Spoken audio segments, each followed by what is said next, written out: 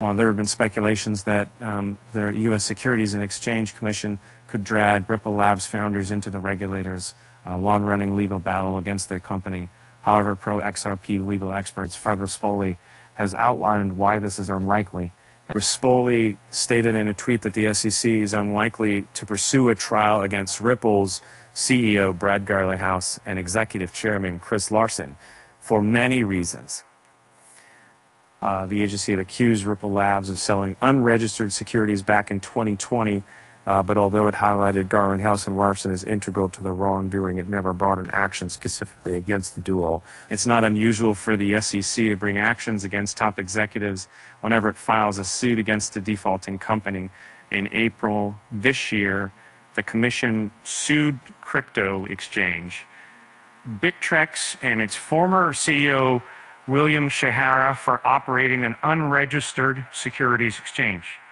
However, Rispoli believes that the SEC only threatened a lawsuit against Garlinghouse and Larsen to pressure the company into a weak settlement position and did not intend to maintain a suit against them. He noted that the trial was also unlikely as the SEC would not want a situation where its credibility is questioned, which he believes could happen if former SEC columnators Chair Jay Clayton and former SEC Director William Hinman are called to the witness stand. Rispoli's position may have something to do with the Hinman documents highlighting the agency's questionable practices and possibly corruption. It is believed that Hinman may have been influenced by external forces when he stated that Ether was not a security.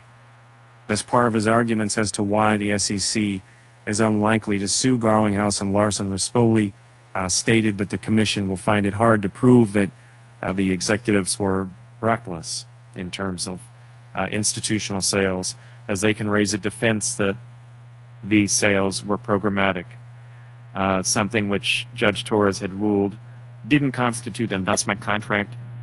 The lawyer further highlighted that the SEC doesn't have sufficient evidence to differentiate between domestic and international sales when putting forward its case. Rispoli noted that the regulator just reorganized most of its trial team, which could signify that it doesn't have enough manpower to handle an additional lawsuit involving Garlinghouse and Larsen. The SEC moved to file an interlocutory appeal following Judge Annalisa Torres's ruling in favor of Ripple Labs. But Rispoli believes this is a Hail Mary move from the commission, as it had no bargaining chips left if the appeal had not been approved.